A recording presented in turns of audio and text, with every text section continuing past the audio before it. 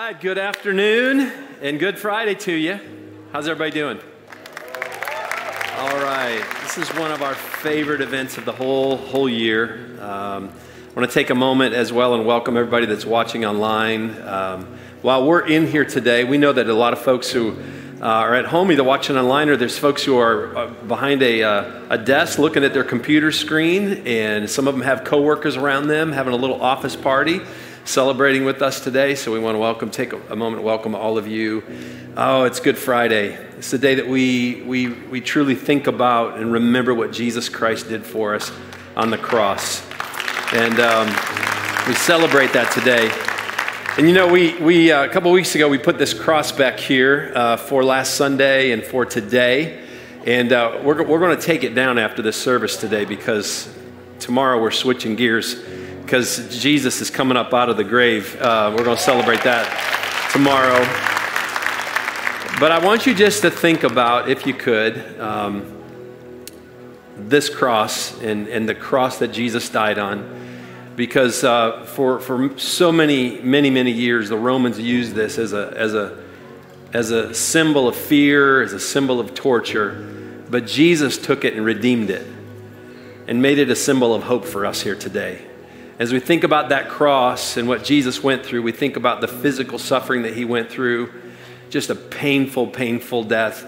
But more than that, we think about the spiritual suffering that he went through at 12 o'clock noon, when darkness literally overtook the whole world, and God turned his back on Jesus, not because he didn't love his son, but at that moment, God poured his wrath, that cup of wrath of our sin, every bit of it, onto Jesus. And in God's holiness, he had to turn his back because he couldn't stand the sight of it. But Jesus did it for us. And as a result of that, this cross and what he did on this cross has redeemed us. It has reconciled us back to the Father. It has made us right in his sight. And today we stand forgiven, redeemed, reconciled, restored, and made right. And we're so grateful for that today. So this isn't a funeral service. This isn't a time for us to mourn. It's a time for us to thank the Lord, to worship him, and to celebrate in our hearts what he's done for us today. So thank you so much for being here today. Let's stand and praise and worship our Savior.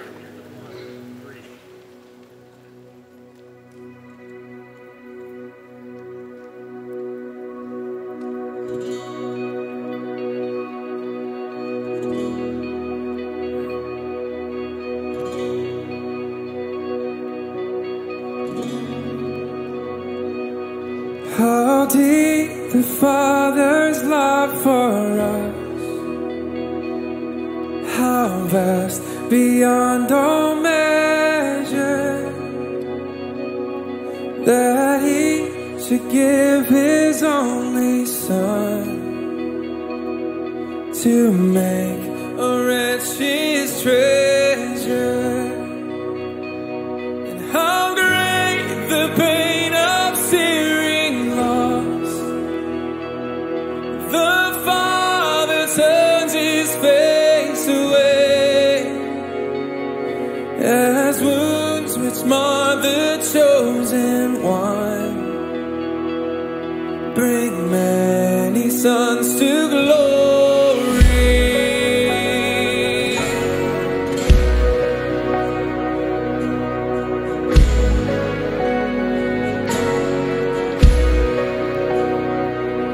Behold the man upon the cross, my sin upon his shoulders. Ashamed, I hear my mocking voice call out among the scoffers. It was my sin that held him there until it was accomplished. His dying breath has brought me life. Now I know that it is finished.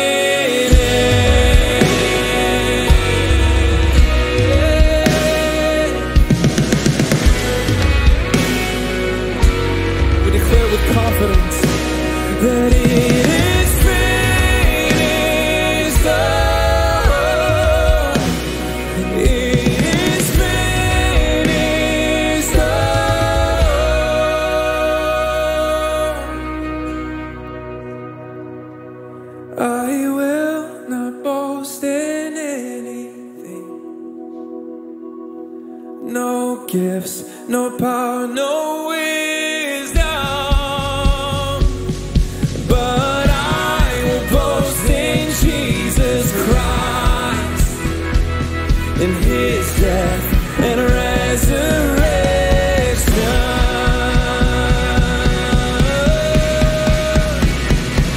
And what should I gain from his reward?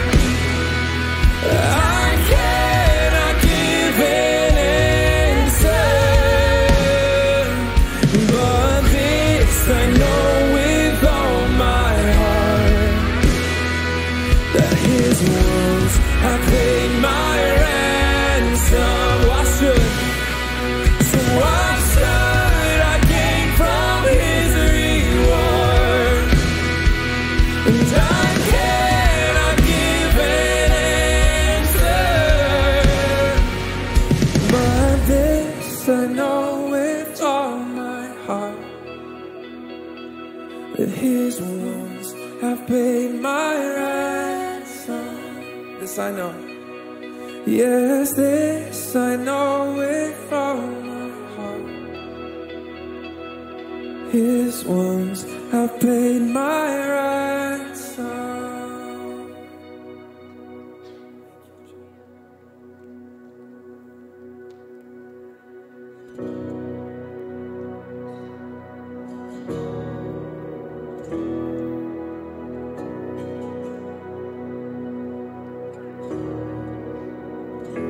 Cast my mind to Calvary, where Jesus bled and died for me, and I see his wounds, his hands, his feet, my Savior on that cursed tree. His body bound and drenched in tears, and they laid him down in Joseph's tomb, the entrance sealed by heavy stone. Messiah still and all alone.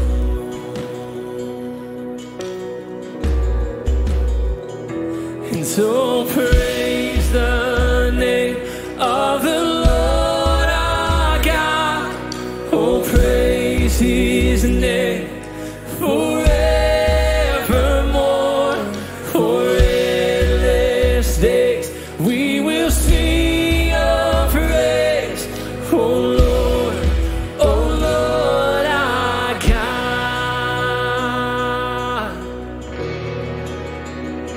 Then on the third, at break of dawn, the Son of Heaven rose again.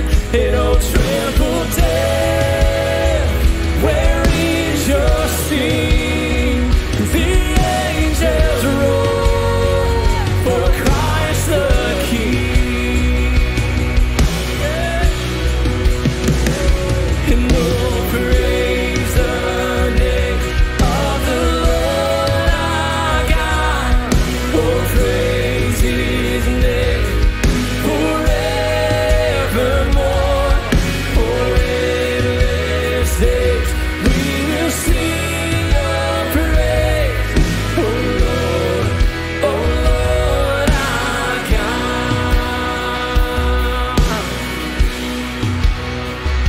Shall return in robes of white, and the blazing sun shall pierce the night, and I will rise among the saints with my gaze transfixed on Jesus' face. Come on, what hope we have in Christ, what victory we have in him. Come on, what else can we do but praise his name for all he's done? And he shall return in robes of white, in the blazing sun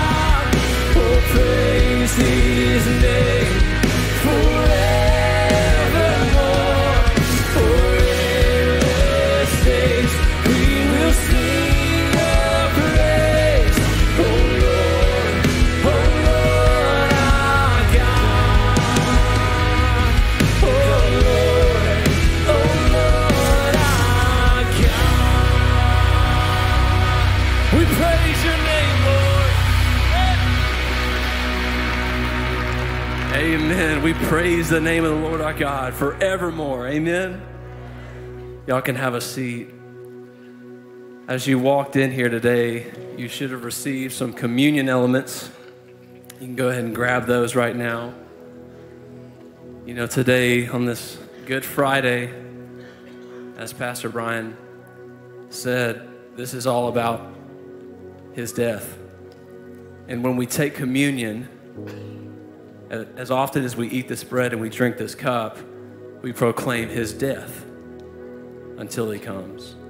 And so this is an opportunity for us to remember the death of Jesus and how his death brought us life through what he's done through his body and his blood. And so if you would you peel back that first layer? It can be a little tricky.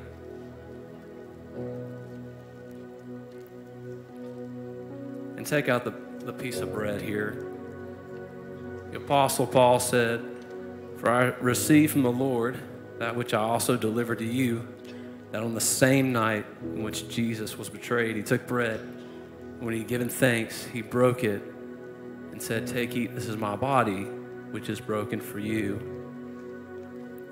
Jesus' body was broken so that you could be made whole in every way, spirit, body, and soul. Isaiah 50 says that he gave his back to those who struck him. You know, Jesus said, "Nobody takes my life from me, but I lay it down." He gave his back and the stripes on his back for your healing. Isaiah 53 says that he bore our griefs and he carried our sorrows. Yet we esteemed him stricken, smitten by God, and afflicted. But he was pierced for our transgressions. He was crushed for our iniquities.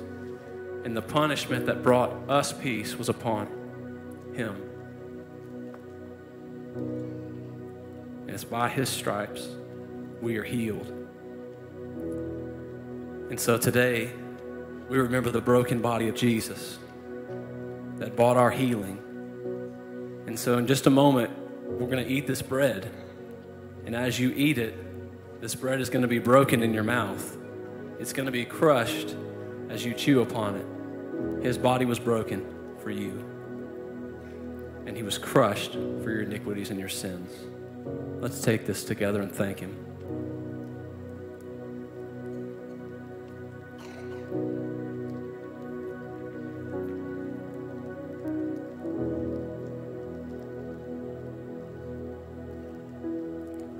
If you would you peel back that next layer, revealing the cup?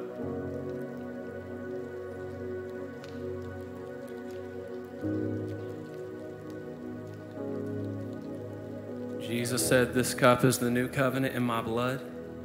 This do as often as you drink it in remembrance of me." Jesus shed his own blood to bring us into a new and better covenant. Under the old covenant, our sins could only be covered temporarily by the blood of bulls and goats. But when Jesus shed his blood, once for all, he took away our sins. And the Bible says that under this new covenant, our sins and our lawless deeds, Jesus remembers, and God remembers no more because Jesus shed his blood. So right now, before you take it, you may have to, maybe you need to confess some sin to the Lord. You can feel free to do that right now. But also confess that in him we have redemption through his blood, the forgiveness of sins. Because Christ died for your sins, you can be forgiven of every sin, past, present, and future.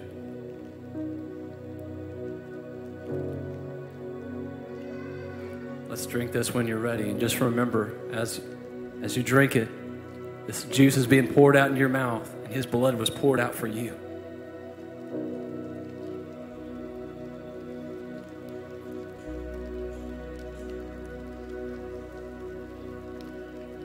The scripture says we actually make a proclamation, a declaration. As often as you eat this bread and you drink this cup, you proclaim the Lord's death until he comes. We believe that Jesus died for our sins, that he was buried, that he rose on the third day, that he ascended to the Father's right hand, and he is coming for his church. But until that day, we cling to the old rugged cross until the day we one day exchange it someday for a crown.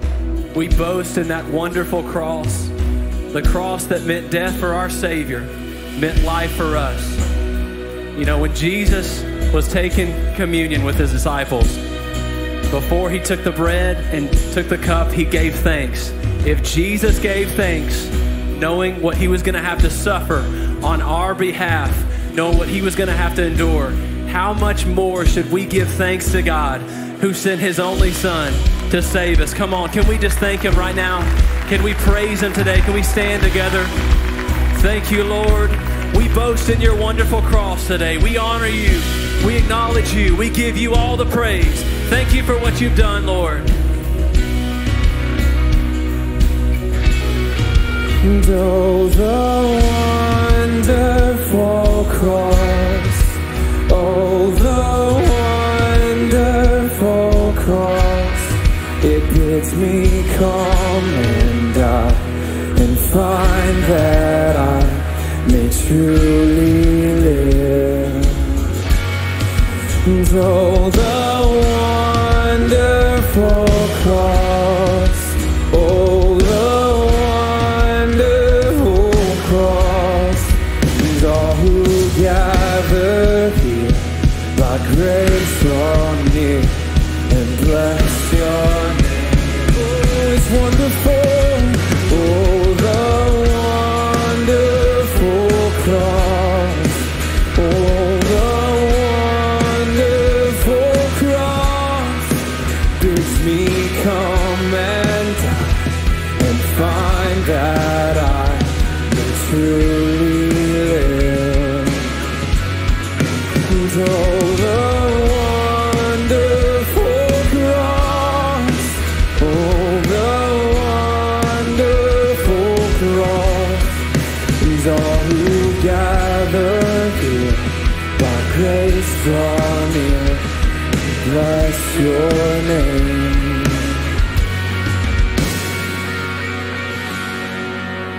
So I will cherish the old rugged cross till my trophies at last I lay down. I will cling to the old rugged cross and exchange it someday for a crown. I'll cling to the old rugged cross and exchange it someday for a crown.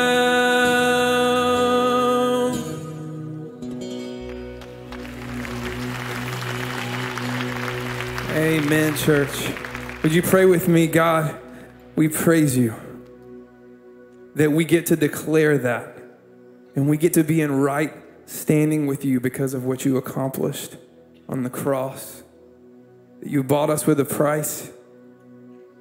And God, as we reflect on that today, God, I pray that we would be filled with gratitude and thankfulness, that in the midst of a weighty day, that it is heavy to remember your death, but God, we are so thankful that we stand on this side of the cross and this side of the resurrection. And so we say thank you, Jesus, for the cross. God, may you prepare our hearts as we continue to reflect not only on that, but also your burial and what that looked like. Prepare our hearts as we open your word. And it's in Jesus' name we pray. Amen. Amen. Church, I want to invite you to have a seat. Amen. I don't know if I can think of a better thing to be doing on a Friday than this right here. In our time together as we open up God's Word, we actually are going to be continuing our series through the Gospel of Mark, which is actually, we're very close to that story, that gospel coming to an end. And even though today is Good Friday, where we are remembering and celebrating the cross of Jesus, actually it was this past Sunday that Pastor Brian walked us through looking at the cross of Jesus and the crucifixion of Jesus and all that was accomplished and all that happened because of his death on the cross.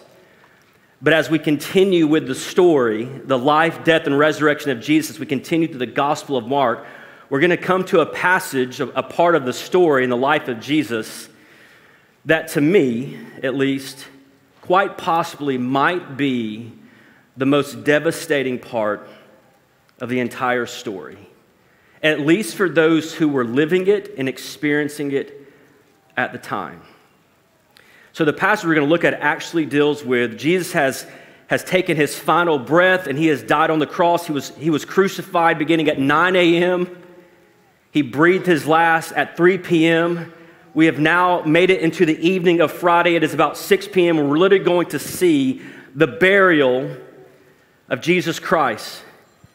And so as we jump into Mark chapter 15, as we continue with the story, as I said, to me, this might be the most devastating part of the story for those who are living it and experiencing it at the time. Mark chapter 15, starting in verse 42 to verse 47, the burial of Jesus. And it says this beginning in verse 42, and when evening had come, since it was the day of preparation, that is, the day before the Sabbath, Joseph of Arimathea, a respected member of the council. He was a religious leader. He was a Pharisee, Joseph of Arimathea, who was also himself looking for the kingdom of God. It says he took courage. Or maybe you might even say, some translations, that he took a risk and he went to Pilate, who was the governor that Rome had put in place, and he asked for the body of Jesus. So Joseph, even though he was a part of the religious leaders, even though he was part of the Pharisees, other Gospels tell us that he had come to a place in his life that he actually believed Jesus was the Christ, that Jesus was the Messiah. And even though the entire religious council had basically ushered in this execution of Jesus, it lets us know that Joseph did not concur with that verdict, that he was not on board with them crucifying and murdering Jesus and handing him over to Rome. He was resistant to that because he believed in Jesus. But Jesus has died on the cross, and it says that Joseph takes courage within himself. And let's be reminded, sometimes, maybe often, many times, the world we live in, it takes some courage to stand up and publicly proclaim, I believe in Jesus. And so in this moment, he takes courage and he takes a risk and he goes to Pilate and he asks for the body of Jesus. In verse 44, Pilate was surprised to hear that he, speaking of Jesus, should have already died. So he goes and asks for the body from Pilate, and Pilate actually is kind of taken back and he's surprised. This is just about 6 p.m. in the evening. They crucified him at 9 a.m. and he's already dead. And so Pilate was kind of surprised. One reason why he was surprised is history tells us that often someone who was crucified, many times, they would stay alive for a few days afterwards. Many of them would be left hanging on the cross for 2 to 3 days. And often, sometimes they would have to come around and actually even break the legs of those hanging on the cross to basically bring about their death. I don't have time to get into it too much this morning, but when someone died of crucifixion, it wasn't the physical pain, it wasn't the nails, it was due to suffocation. That's the way the cross and hanging on the cross worked. It compressed their lungs, and they couldn't get a breath in or out. And so when they would break their legs, they would hang down, they could not push up to get a breath, and they would suffocate and die. But Jesus took his last breath on his own and on his own terms. But Pilate was surprised that he was already dead, and he kind of wanted proof of this. So he says this in verse 45, continuing actually in verse 44. And then he summoned the centurion, and he asked him whether he was already dead. And when he learned from the centurion that he was dead, he granted the corpse to Joseph. So he got confirmation he is dead. And so he grants Joseph permission to take the body. Verse 46, and Joseph, along with Nicodemus, which the Gospel of John tells us that Joseph wasn't the only Pharisee that believed. that Nicodemus was also a part of this process. And so Nicodemus had actually showed up to help retrieve the body and take it down. He had actually showed up with over 100 pounds of spices and ointments to prepare the body. But it says this, and Joseph had bought a linen shroud, and taking him down, wrapped him in the linen shroud and laid him in a tomb that had been cut out of rock, and he rolled a stone against it in the entrance of the tomb.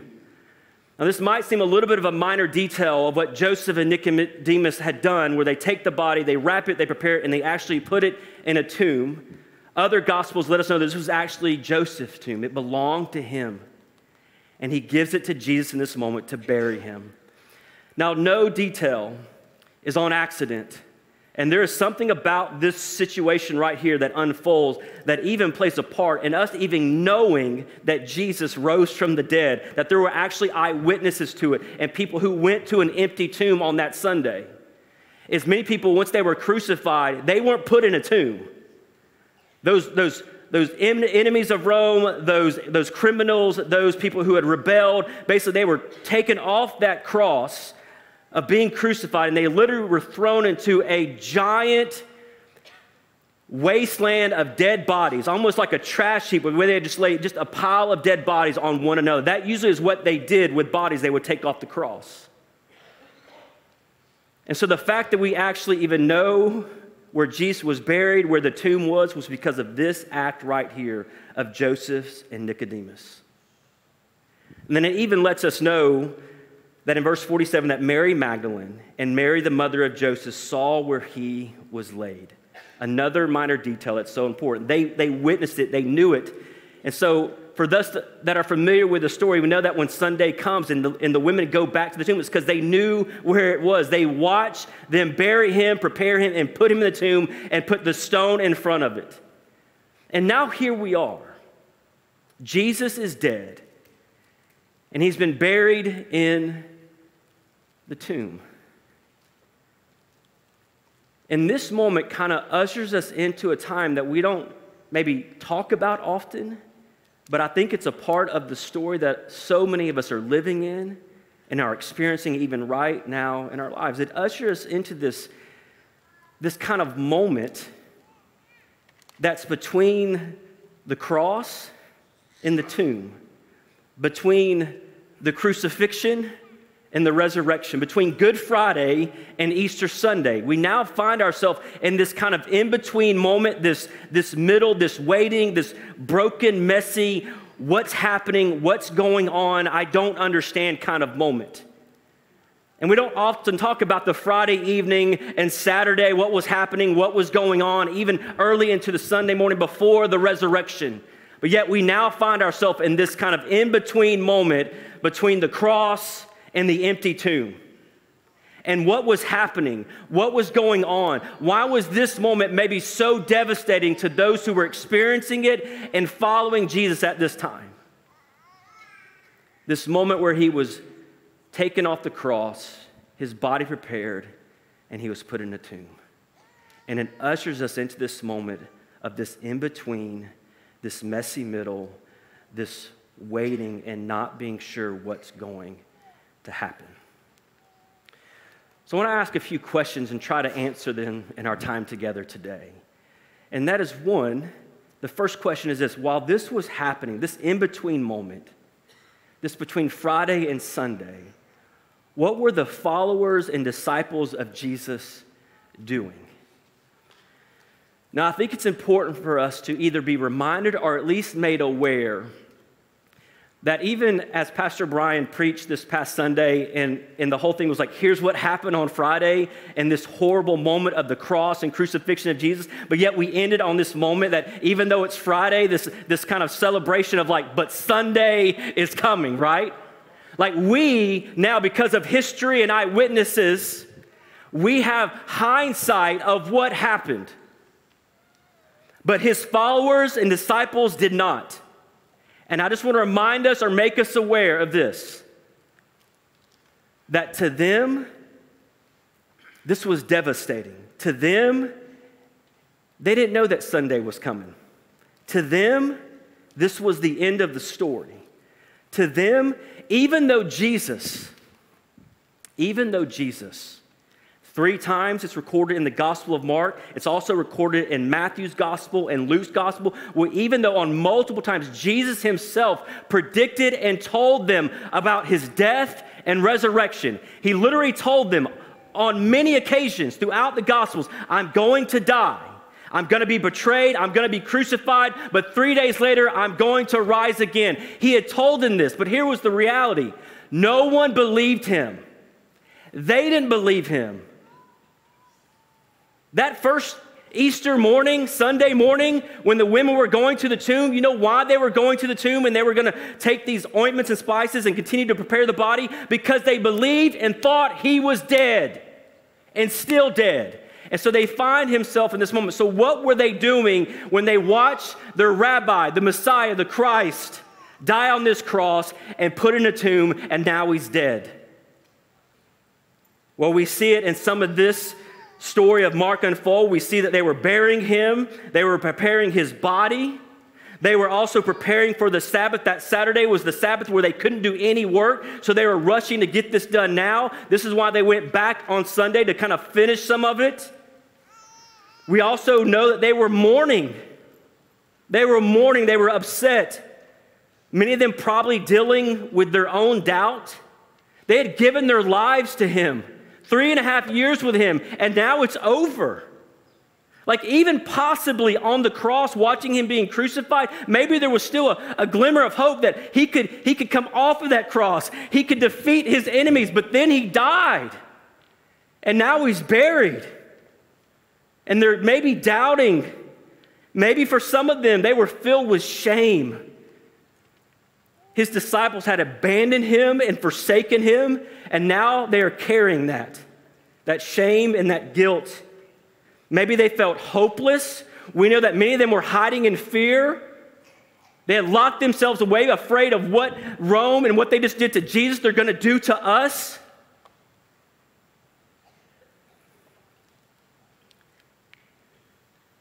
Some of them, and we know this because of even after Jesus was resurrected and he made himself known to them, some of them were looking to go back to just their old lives. Why? Because this story is over. Jesus is dead.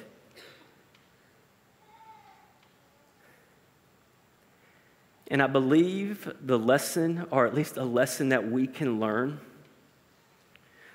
from their reaction, is even though Jesus had told them what he was going to do and what was going to happen, they just didn't believe him. And so we see them filled with hopelessness and despair and fear and shame. This is why they were responding to him as he was dead, and this was the end.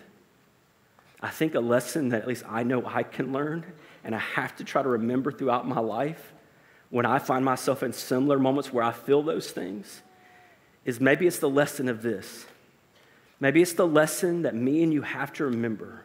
Never put a period where God has placed a comma. Never. To them, this was the end. To them, the story was over. And God and Jesus saying, no.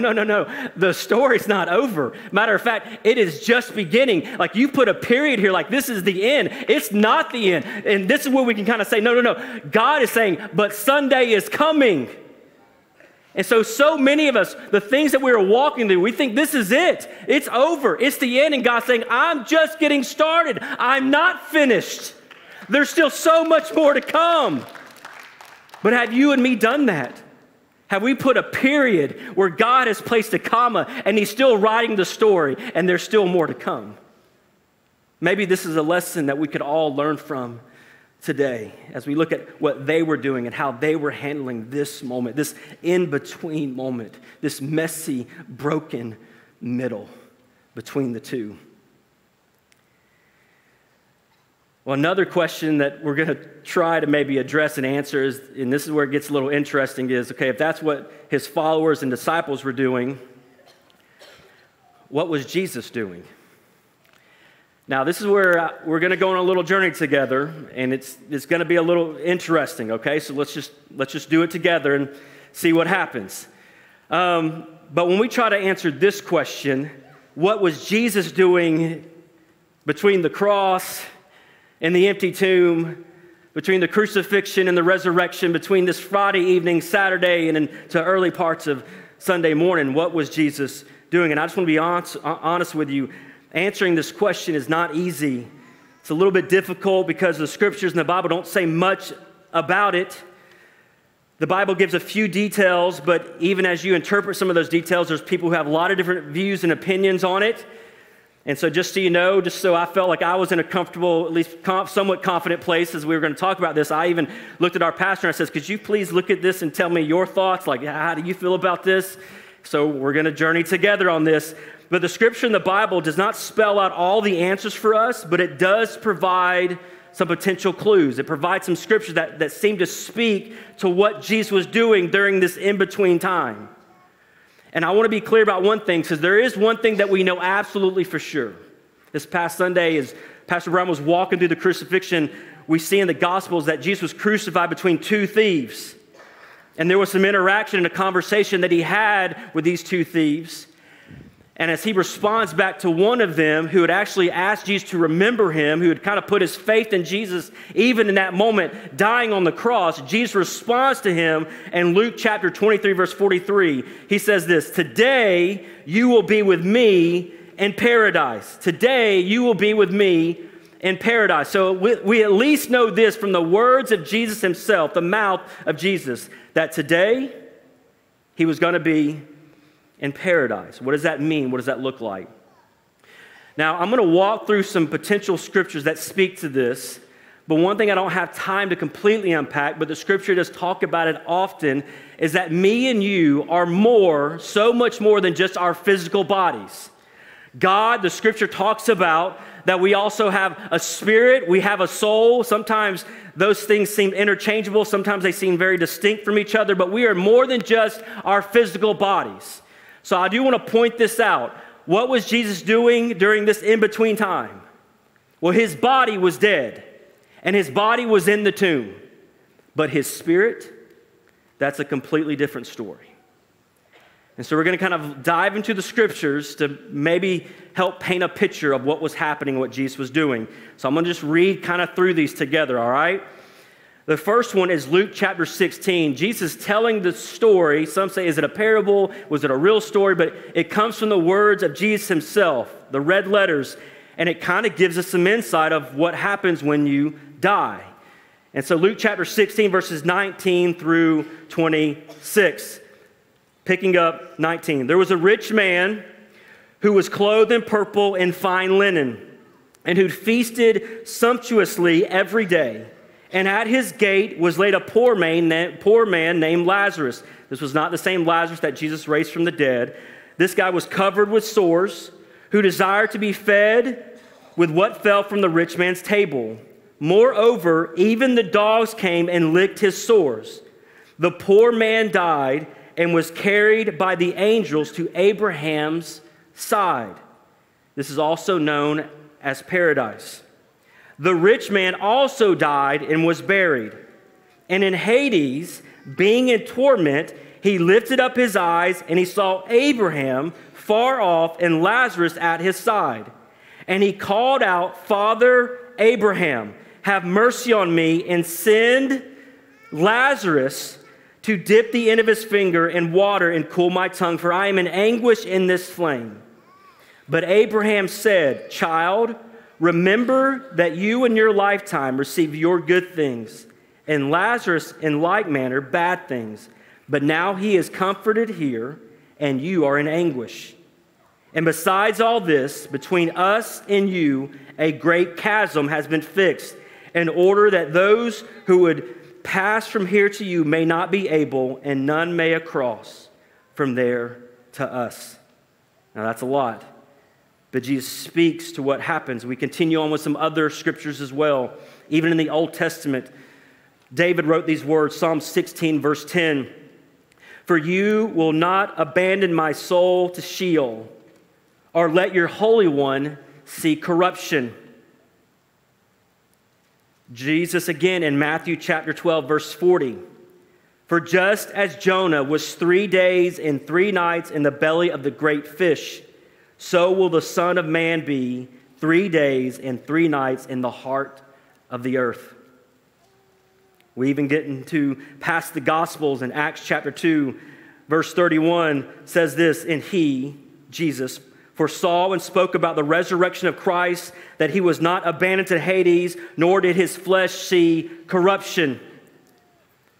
Ephesians chapter 4, verses 8 through 10. Therefore it says, when he, speaking of Jesus, when he ascended on high, he led a host of captives and he gave gifts to men. And then verse 9, and saying he ascended, what does it mean? But that he also descended into the lower regions, the earth? He who descended is the one who also ascended far above all the heavens, that he might fill all things. Just a few more. 1 Peter chapter 3, verses 18 through 20.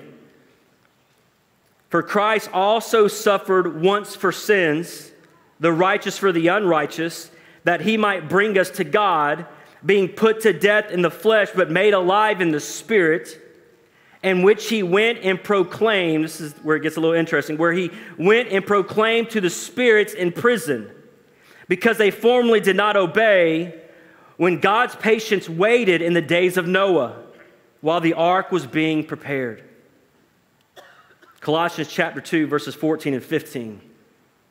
By canceling the record, this is what happened on the cross. By canceling the record of debt that stood against us with its legal demands, talking about what Jesus accomplished on the cross when it comes to our sin, this he set aside, nailing it to the cross. He disarmed the rulers and authorities, and he put them to open shame by triumphantly over them in him. Proclaiming the victory that Jesus ushered in through the cross, through his death. And then Revelation chapter 1, verses 17 through 19. When I saw him, I fell at his feet as though I were dead. This is the Apostle John recording all of these different visions and experiences he was having. Just a month or so ago, Pastor Brian talked about the end times. This is kind of part of that. When I saw him, I fell at his feet as though dead, but he laid his right hand on me, saying, fear not. Am I not the first and the last, the living one? I died, and behold, I'm alive forevermore. And then Jesus makes this statement, I have the keys of death and Hades. Now that's a lot. That's a lot. That potentially speaks to what was happening in this in-between time between the cross and the empty tomb, the crucifixion and the resurrection. What was Jesus doing? Now, if we start to piece some of those scriptures together, it starts to maybe paint a picture to reveal to us what Jesus was doing. Now, I'm going to put up a very basic, simple picture or diagram. And I just want to kind of sum up what we just read throughout the scriptures and the Word of God. So if we could summarize this, if we could kind of put it in a picture, what is it telling us? What is it showing us? All that we just read, and even the words of Jesus. I would say this, that up to this time, up to Jesus' death, all people went to a place called Sheol. That is known as the realm of the dead when they died. No matter who you were, everyone went to this place, the place of the dead. But it would appear that this realm of the dead was divided, that there were two separate places and spaces in this place of the dead. One side was a place of comfort, the other a place of torment. Godly believers went to a place of comfort called Abraham's side, our bosom, our paradise. The ungodly went to a place of torment called Gehenna, or even when we read in Peter's account, where he talks about these spirits in prison, the days of Noah. Some believe also that there is an aspect called Tartarus. It's a word that's used there in the Greek that speaks to maybe fallen angels and evil spirits and demons, not just those who died in their sin, the ungodly, the unrighteous, but this was how it was divided. And apparently you can communicate between the two, but there is a great gulf that is fixed between them, which cannot be crossed are breached. And then when Jesus died, his spirit descends to paradise after his physical death. And this is the part that kind of fires me up a little bit. We see this from Colossians chapter 2's account. But Jesus preached and declared victory to the evil spirits, the ungodly, and the fallen angels or demons. Like it's like a victory lap. It is like him letting them know that you thought you were going to win. You thought the cross and my death was the end, but it was not. And it's like he's proclaiming an absolute victory. It's a declaration that you lose, I win. I have all authority and power. This is what he's saying. Yes, absolutely. I have defeated sin. I'm defeating hell itself, and I'm about to defeat death. This is what he's proclaiming to the enemy. And he's making a public spectacle of them. And so he descends to proclaim this and preach this and declare this. But then, now remember, this is pre-resurrection. All right, before Jesus rises from the tomb on Sunday. But when Jesus rose from the dead, he took the spirits of the godly. He took the captives. Those who had died still in faith. Abraham, David, Adam and Eve, all these people of the Old Testament. When he rose from the dead, he took the spirits of the righteous and the godly with him to heaven. He declares victory to his enemies, and he takes those who had died before him in faith with him to heaven as he conquered death. So this is a possible snapshot when we ask the question, what was Jesus doing during this in-between time, between Friday and Sunday? And what's the point of all of that? Remember what his followers were doing? They thought it was over. They thought it was the end. They were dealing with fear and hopelessness, and they were stuck in this broken, messy middle in between, and they weren't quite sure what to do or what was going to happen. What was going to happen? They were doubting and not believing everything he had said and promised. And maybe me and you feel that way. All these things that he's promised. But what's the lesson there? That even in this moment where it seemed like the story's over and they're hiding and dealing with all these different emotions, when it looks like that it's over and God's not doing anything, what does this tell us? What does this remind us that Jesus was doing all of that in between all of this? It reminds us of this, that even in our waiting, God is still working and God is still moving. Even when we can't see it, even when we don't feel it, God is still doing more than we could ever wrap our minds around or comprehend. God is not done. And even though you might find yourself in this place of waiting in the unknown and not sure what's going to happen, or is this even real, God is still moving. God is still working. Even if you can't see it, even if it doesn't look like it, even if you can't feel it, he's moving, he's working. But even all of this, it's a little bit of a reflection of what we experience right now in this life. Like, this life is the in-between. This life that we're all going through and living through, it is the messy middle. That Jesus died and he's rose again, he's gone back to heaven, which we'll be talking about and celebrating in just the next week or two. And he's made all of these promises, right? He said what he's going to do, that one day I'm going to come back. I'm going to make all things new, all things right. That one day we will spend eternity with him in heaven. He'll wipe away every tear. No more sickness, none more dark, none of it. It's all defeated. But yet here we wait. And here maybe we wonder and question at times, is it real? God, I'm tired of waiting. God, we're in this in-between and it's broken and it's messy and it's difficult and I'm struggling through it. So here's another question. Why, God? Why are we waiting? Why are you waiting? Why is this in-between? Why don't you come back right now? Why don't you end it all and fix it all? Why are you waiting, God?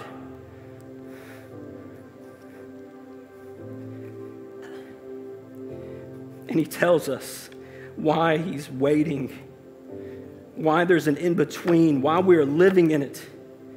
2 Peter chapter 3, verses 8 through 9 says this, "But do not overlook this one fact, beloved, that with the Lord 1 day is as 1,000 years, and 1,000 years is 1 day." Like time is different to the Lord. He works in eternity. No beginning, no end. But this right here answers the question, God, why are you waiting? Why are we in this in-between, this messy middle, this life? It says this in verse 9. "The Lord is not slow to fulfill his promise, as some count slowness, but is patient towards you, not wishing that any should perish, but that all should reach repentance." Some of us are so desperate and are begging God and Jesus, please come back now. I can't take any more. This is too hard and too difficult. It's too broken. It's too messy. I don't want to wait anymore. God, why don't you do something? He's saying, the reason I'm waiting, the reason why you think I'm moving slow concerning my promises and my word is because I don't desire anyone to perish. And I'm calling them to repentance. The reason there is an in-between is because God desires to save you and those in your life that you love. That's why God is waiting. That's why we're in the middle. That's why we're in the between. Because God is still wanting to save people. And he is still moving and still working. And maybe that's you personally he's waiting on, or maybe that's someone in your life that doesn't know him, that hasn't put their trust in him. So God is so good and gracious. You know what he's doing? He's waiting, patiently waiting. And so we find ourselves in the in-between, waiting on God.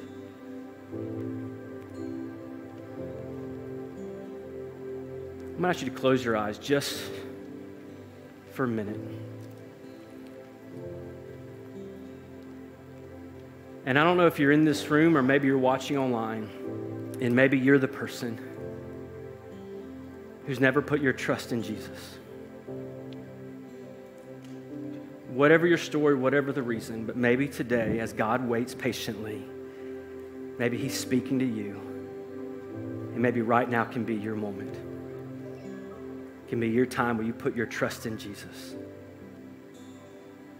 If that's you, I just want you to know there's no magic prayer. This is something very personal that has to come from your heart. But maybe if that's where you are, and that's what you need to do today and want to do today, maybe it could be like this. A prayer or just your heart to God, that you would simply acknowledge that Jesus, I believe that you are God, the Son of God, God in the flesh. And Jesus, I, in the best way I can, put my trust in you. I believe in you and who you are. Take my trust from myself and I place it in you. And Jesus, I confess that I am a sinner. And I confess that I need a Savior. And I confess that you died on the cross for my sins to give me this victory and this life that you're talking about. So help me to believe and trust in you. I receive your gift of salvation. Come into my life and change me forever, and help me to follow you and to live for you for the rest of my life and all of eternity. And maybe that's you today. Maybe you're the one he's waiting on. But maybe it's not you. Maybe you've done that. But maybe it's someone in your life. You know, for the almost past 20 days, as a church, we've been praying for the people in our life who need Jesus. And here's what I'm going to ask you to do. If that's you, you put your trust in Christ, but there is someone in your life. It is a family member. It is a friend. It's someone you work with. It's a neighbor. It's someone you just see while you're out in the community. I don't know. But you have someone in your life that needs Jesus, that doesn't know him. Here's what I'm going to ask you to do. as that person, and maybe they already are, as that person comes to mind, as you see them, would you do something for me? Would you just begin to put your hand in the air? All heads are bowed. But when you start to picture them and see them, this person in your life who doesn't know Christ, who needs this, would you just, when you see them, picture them, think of them, would you just begin to put your hand in the air? Once you have them, once you see them, I'm looking all across the room. Who in your life, is there someone in your life that needs Jesus? Just a few more seconds. Once you have them, once you see them, once they're in your heart and mind, put your hand up.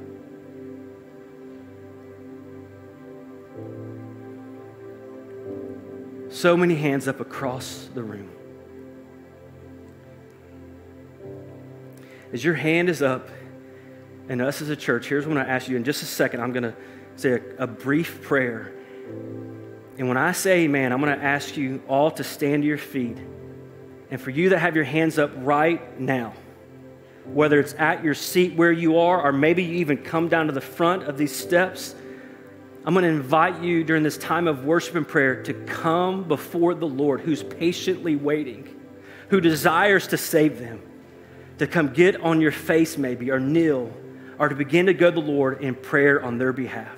That you would ask God to save them, that you would ask God to move in their life, whether it's through you or even someone else, that He would help them see their need for Him, and that He loves them, that He died for them. So when you hear me say amen, and as we start to worship and pray, I invite you to come to the Lord on their behalf. Father, we stand in this moment so grateful for just what you accomplished on the cross for us, to save us and change us, to give us a life and a new home in eternity with you. But God, help us to remember today that we find ourselves in this life that is difficult and messy and broken, and we're waiting and we're struggling because there's people who don't know you. And so whether it's us personally or someone we love or know, may we come before the throne of heaven on their behalf and cry out for you to move in their life, to change them and save them. In Jesus' name, I ask you to stand to your feet as we move to a time of worship and prayer. In Jesus' name, amen.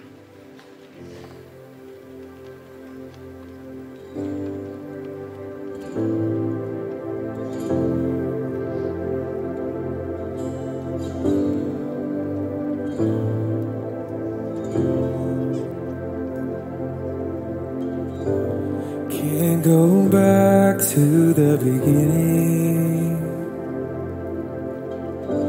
I can't control what tomorrow will bring.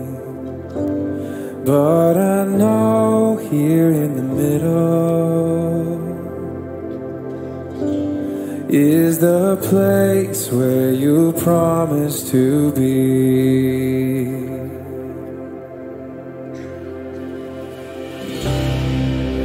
Not enough unless you come. Will you meet me here again? 'Cause all I want is all you are. Will you meet me here again?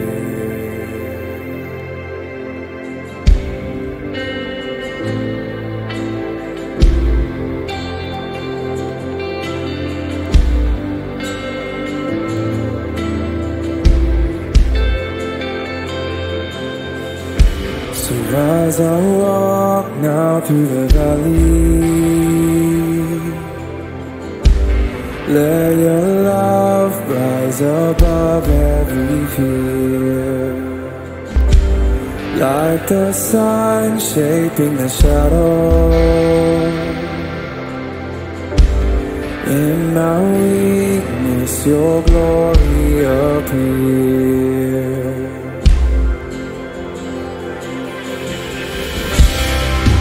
I'm not enough unless you come. Will you meet me here again? 'Cause all I want is all you are.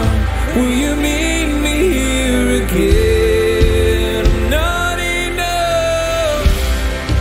I'm not enough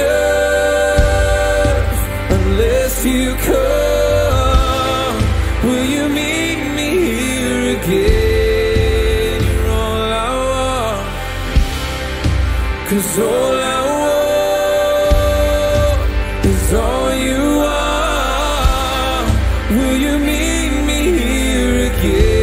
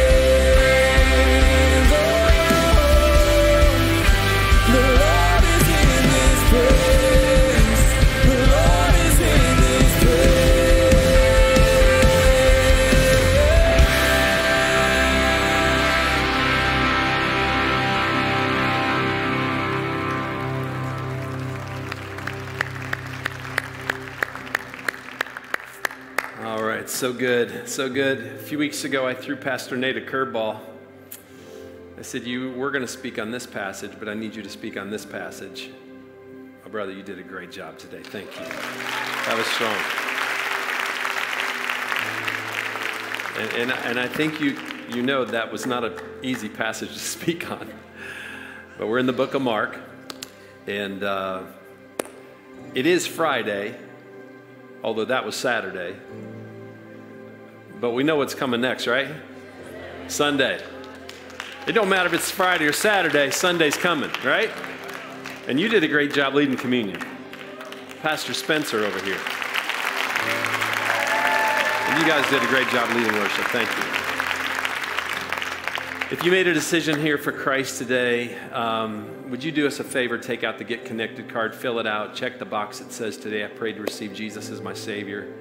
Would you take it and drop it off at the Help Center or put it, there's not going to be buckets, so just take it to the Help Center because we would love to just follow up with you. One of the things that we always want you to do here at Westridge, whether it's a Good Friday or whatever day it is, Sunday, is we want you to take your next step, whatever that looks like for you. And so we have a class called First Steps that we'd love to take you through, which is all about salvation and baptism. We have another class called Next Steps, which is all about becoming part of Westridge and then getting on a journey to become a fully devoted follower of Jesus Christ. So I just want to encourage you to take your next step because there's always a next step, and we want you to be part of that.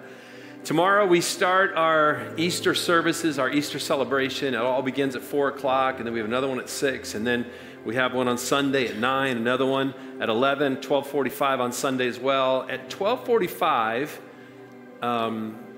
and this is really cool, we started this several weeks ago. We are doing Spanish translation, and we have interpreters, and we have folks wearing headsets who are literally hearing my message in Spanish. And so if you know somebody that does not speak English or struggles with English but would love to come to Westridge, our 12:45 service is now equipped for them. So we're super excited about that.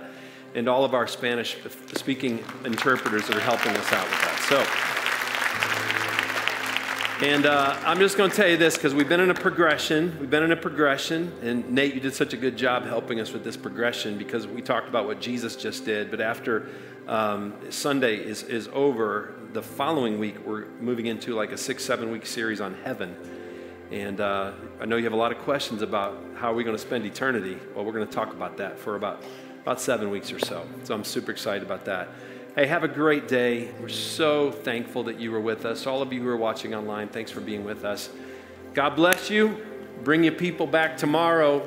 We're going to celebrate the resurrection of Jesus Christ. We love you, West Church. Have a great day.